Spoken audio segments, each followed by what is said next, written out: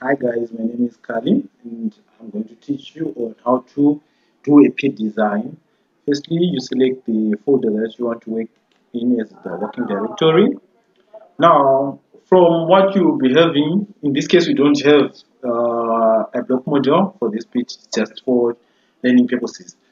If you have a block module, you go to your block module and check the elevation of where you want to start your pit at the bottom. Then you digitize that area, you say select to plane, then you go to create, then you say digitize properties, then you select the string number, then the elevation for the pit. In this case, the bottom elevation of the pit. In this case, we're going to use 1000. Then you apply, then you digitize around the bottom area, and make sure when you digitize, just leave an area, or you digitize an area where your ramp is going to be. Let me show you mine that I've previously done. So my ramp is going to be here. This is 10 meters from there. Go right around digitizing the bottom of the pit at the same elevation. Then from there, if you get this one, here's the same elevation. So from there, you go to here, then you right click, then you say toolbars, then you select the surface design toolbar. After that, you will see it will show you this. Then from this, you select this one, define new ramp, then you say select. Then it will tell you from the bottom that select the first ramp point. Then I select the first ramp point. Then it will tell you select the second ramp point. Then I select the second ramp point. Then my ramp is going to be named Kali. Okay. Then you select clockwise or anti-clockwise. For this one, it's anti-clockwise.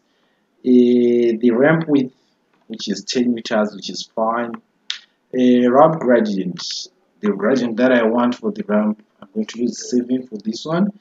Then it's inside, the gradient method, inside, outside, or center. I'm not sure on this if it makes any changes so for me I usually use the outside edge. Then define the berm cross characteristics. You either choose crest, toe and crest, that doesn't really matter. Then if you're going to have some switchbacks in your ramp, you have to go here and say define switchback characteristics. Usually it comes on 180. I like to use 180. It's correct as it is. Then the inner ramp, the inner switchback radius, usually I use 2.5. That's the standard that I use, and I apply. Then from there you go to expand by bench. Then you select, since we are using the bottom of the ramp, we will be expanding outside. So it's saying select the segment to expand. Then you select the segment. Bench height. The standard of most square mines that I have worked at is 5 meters benches. Then expand Z direction upwards, which means you're going up to the surface from the bottom. Horizontal direction, you'll be expanding because you are starting from the bottom and you want to go outside. As you go outside, the pit becomes bigger. If you were starting from the top of the pit, you going inside, you have to select contract, and on the Z direction you have to select the downward. Then I apply here. Then you still angle invalid. Then I say okay. Then you go here where it says angle. Then you select either you have it as a percentage or as a ratio. For me, I like it as an angle, which is 30 degrees from the machine that we're working with, so that it won't slide. Then you say apply. Now we have the angle. Then go again, expand bench, select bench height 5. We have already entered this. Then you say apply. This is our first ramp. This is our bench. Now, after creating for every bench, you have to have a beam width, so that you have the beam, so that if there are rock falls and everything, they can be caught by the beams.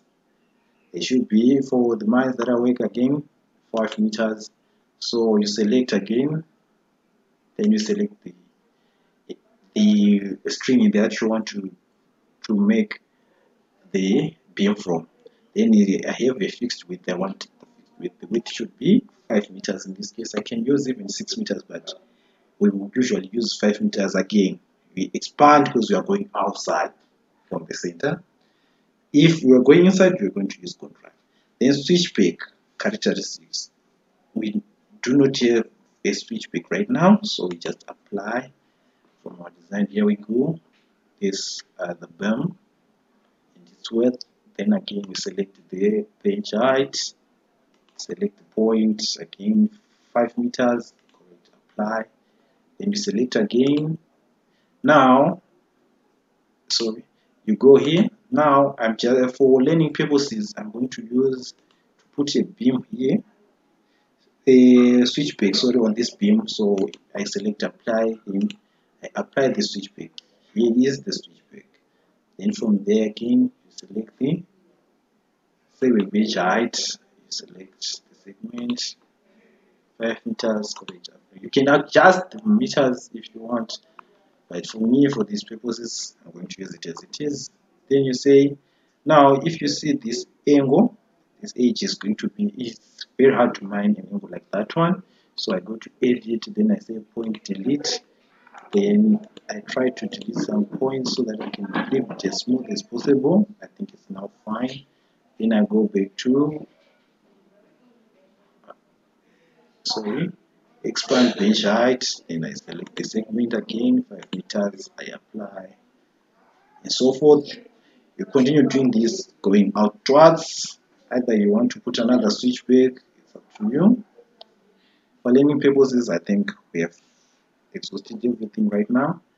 Then you go to surfaces, then you say create, then you say apply. Here we go. We are done. This is our peak design. This is our peak design. If you want, you can go to display, then you say color bending, then you apply. As you can see, this is our first bench, this is our second beam, and this is our ramp. I hope you enjoyed that, and I hope you learned a lot from that. Make sure to like and subscribe to our channel, and leave a comments and addition and subscriptions. Thank you guys, and have a blessed life.